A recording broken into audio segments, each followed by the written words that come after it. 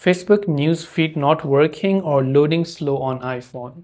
Now, if you're here on the Facebook news feed, right, and then the home page is really not loading up or it's really quite slow for some reason, why does this happen?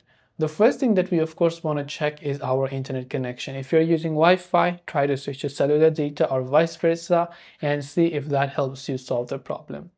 Then what you can do is after that, you can try to open up settings and then go to general followed by the iPhone storage option, and here look for the Facebook app.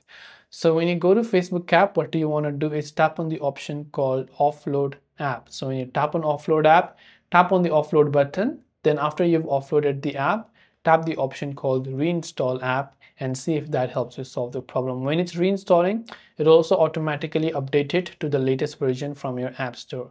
Now, if none of this works, then the only solution I can offer you is to uninstall the app completely and reinstall it again. Sometimes, by the way, what happens is it could be a server issue from Facebook itself, so you might want to try to wait a couple of hours before trying to use Facebook page again. I hope the video helped you out. If you have got any further questions, do feel free to leave them down below. Thanks for watching till the very end of this tutorial and see you soon in the next video.